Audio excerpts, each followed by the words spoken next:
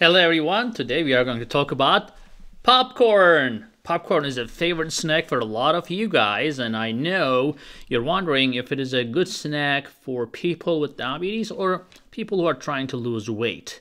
So, let's get started.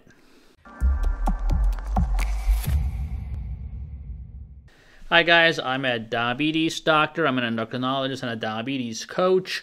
So today we are talking about popcorn. Now popcorn is something that a lot of people crave, and I will tell you nutritional information and you decide if it is good for you or not. It is definitely not a carb-free snack. It has carbs in it. Now, popcorn definitely can be a good snack or a bad snack. So I will explain to you what makes it a good snack and what makes it a bad snack. So number one thing you need to avoid with popcorn is butter and hydrogenated oils.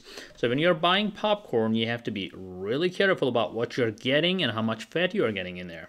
So normally popcorn doesn't really have fat unless you add on fat.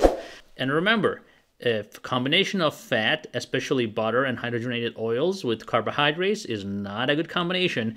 It's going to just multiply the effects of blood sugar spike, as a result insulin spike, and that's definitely not a good combination for either weight loss or diabetes. So now air-popped popcorn is the best way to do it. You can drizzle some olive oil to make it a little bit tastier instead of butter, but definitely it's something that you have to pay attention to the portion size. So 3 cups of air-popped popcorn will have around 15 grams of carbs. So as you can see, the glycemic index is around 55, which is not super high, and it's not super low either. But the glycemic load is not that high because, again, it's not a dense food.